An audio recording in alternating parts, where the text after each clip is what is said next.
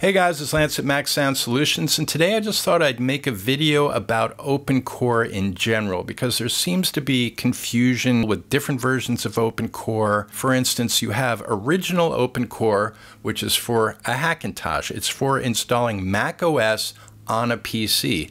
Then you have Opencore Legacy Patcher, which allows you to install modern Mac OS on an unsupported Mac. Like a 2012 MacBook Pro can now have Ventura installed on it, which Apple does not support. Or you have Martin Lowe's Opencore Package, which was specifically designed for the 2009 to 2012 Mac Pro 5,1.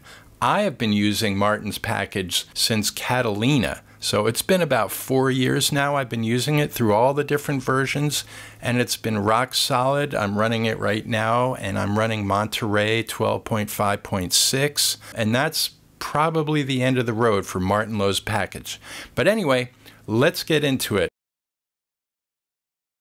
So Opencore is an open source bootloader designed to boot macOS on non-Apple hardware. It was first released in October 2018 by the Hackintosh project, which is a group of developers who have been working on various macOS related projects for many years. Since then, Opencore has become a popular alternative to other bootloaders like Clover and Chameleon. Opencore first came out in 2019 on Mac Rumors as far as Macs were concerned, and it was specifically only for the Mac Pro 5,1. Initially, you had to do the full Opencore install like you were doing it for a Hackintosh. And the process was not for the light of heart. And then Martin Lowe came out and simplified the whole thing, making it practically a drag and drop experience. Then came along Opencore Legacy Patcher, which essentially took Opencore to a new level of being able to put it on just about any old Mac.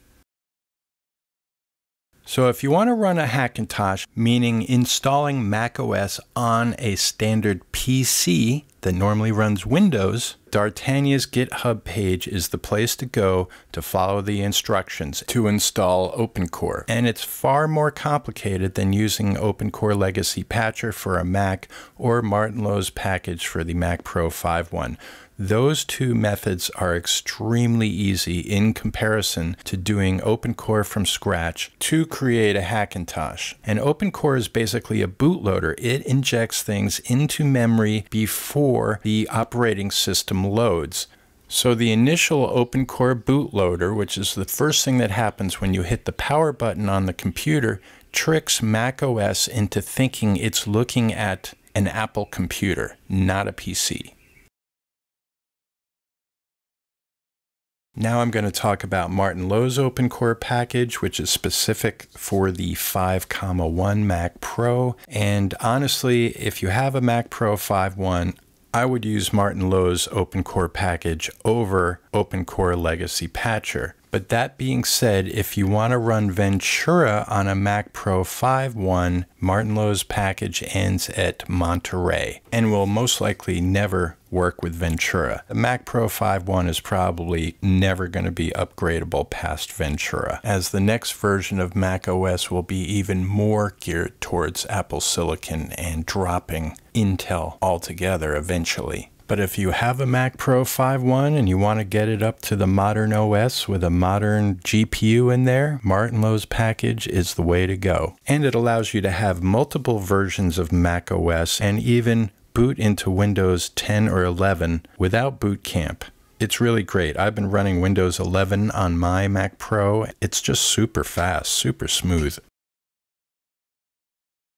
So now we're going to talk about Opencore Legacy Patcher finally, and this is the way to go for any other older Mac aside from the Mac Pro 5.1. Although you can use it with a Mac Pro 5.1 as well. I just prefer Martin's package myself, but you can use it. And basically this is using Opencore and patching the operating system to get your hardware to work with the modern Mac OS. You can use a 2012 MacBook Pro, a Mac Mini, iMac, any of the older models that they have on their list as supported. You have to go check on their website and make sure your Mac is supported and that your GPU is supported. For instance, certain GPUs, I have an RX 6800 XT and the RX 6600 XT, they're not supported in Ventura with Opencore Legacy Patcher, but most older Macs can run Ventura with Opencore Legacy Patcher or Monterey, or even older than that. So if you have an older Mac and you want to get it up to current Mac OS, you can use Opencore Legacy Patcher. But one thing to understand is Ventura is really pushing towards Apple Silicon and is not designed for the older processors, especially on the Mac Pro 5.1, because it uses AVX2 instructions. Those are not supported within the Mac Pro at all. Basically, Opencore Legacy Patcher goes in there and hacks the operating system, makes changes in Ventura to basically work around this issue. And it's a major hack. That's why I like sticking with Monterey and Martin Lowe's Opencore package, because it is a non-hacked system. It is a native Apple system. Same goes for a lot of other Macs that are running Ventura. You're running a very hacked OS. There's great communities for Opencore on Mac Rumors, on Facebook, on Reddit. I left the links in the description. Also check out Greg Grant's definitive Mac Pro upgrade guide. He has a blog with a lot of useful information, and he also has some YouTube videos.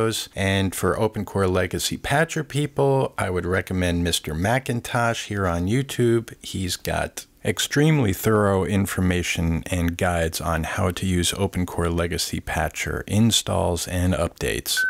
One bit of final advice: when you go on the forums to get help for your Opencore install, let people know what Mac you have, what graphics card it has, and what version of Opencore you are actually using. Is it Martin Lowe's package? Is it Opencore Legacy Patcher? Or did you install Opencore from scratch? Thanks for watching. Please subscribe to my channel, give me that thumbs up, and I'll see ya on the next Mac Sound Solutions video.